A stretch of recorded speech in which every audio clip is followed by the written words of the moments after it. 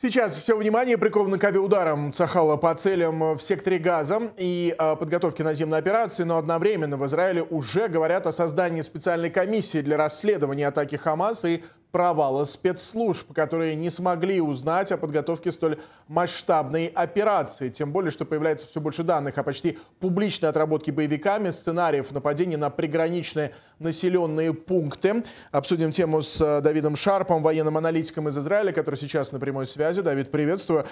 Сегодня появляются данные о том, что по крайней мере, какие-то части разведслужб засекли активизацию в соцсетях боевиков и так далее, передавали информацию якобы в пограничные войска, на что не отреагировали. Еще раз повторимся, это публикация, подтверждения у нас этого нет. Египет заявляет о том, что якобы передавал некие данные о готовящейся большой операции.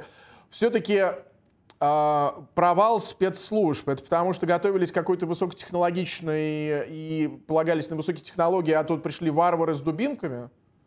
Здравствуйте, Роман. Провал не спецслужб, не только израильской армии, в первую главную очередь, которая полагалась в значительной степени на спецслужбы, а когда не оказалось соответствующей информации, не оказалось и защиты от той бреши, которая образовалась информационно. Естественно, вина лежит и на правительстве Израиля, и на правительствах Израиля годы назад, но со всем этим придется разбираться потом. Что же касается никаких варваров с дубинками, никто, естественно, не ожидал. Прекрасно, возможности ХАМАСа были прекрасно известны, и никто их не недооценивал.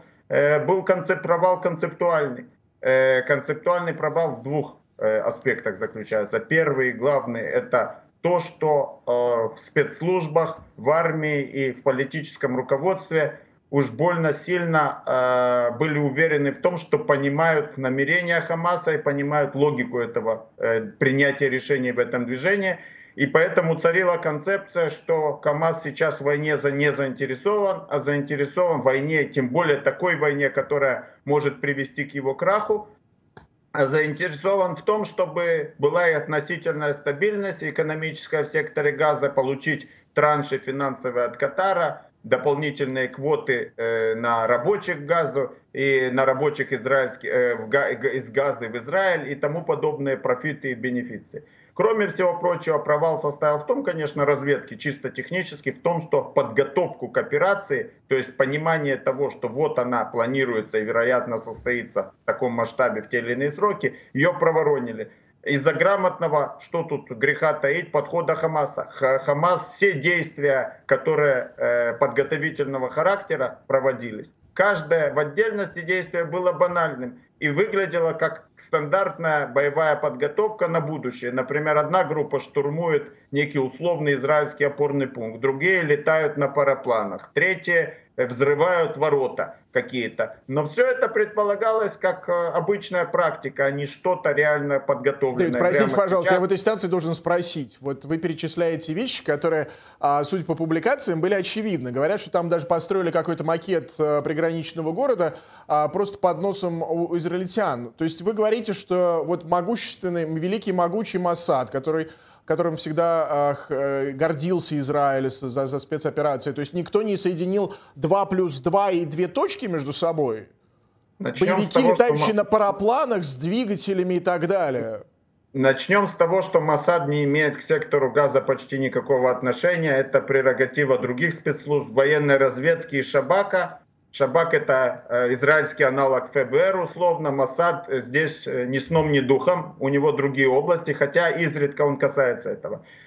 Тут надо понимать, что годами была рутина, и годами ХАМАС готовился к тем или иным акциям, прорывам по туннелям под землей и прорывам над землей. И в том числе макет города — это очень условное понятие. Это как маленький полигончик, на котором в том числе и демонстрационные действия делаются в рамках обычной боевой подготовки. Это не нечто особенное. На парапланах летали, да, поэтому подразумевалось, что ХАМАС может попытаться осуществить небольшое вторжение на парапланах. И к этому считали, что более-менее готовы, а если даже и будет прокол, ну ничего катастрофического. Я скажу более того, во всей этой операции, кончившейся ужасающей трагедией, прорыве израильской границы, парапланы сыграли малую роль. То есть отвлекающую, частично отвлекающую, хотя отвлекать-то особо некого было, и в любом случае незначительную. 10 человек прорвались на парапланах, а вот зато те, кто взорвали забор, придя по земле, или выйдя из туннелей, которые находились, выходы из туннелей находились возле самого забора, либо рывком прибыли к забору и взорвали, пробили там бреши, а дальше ворвались в них,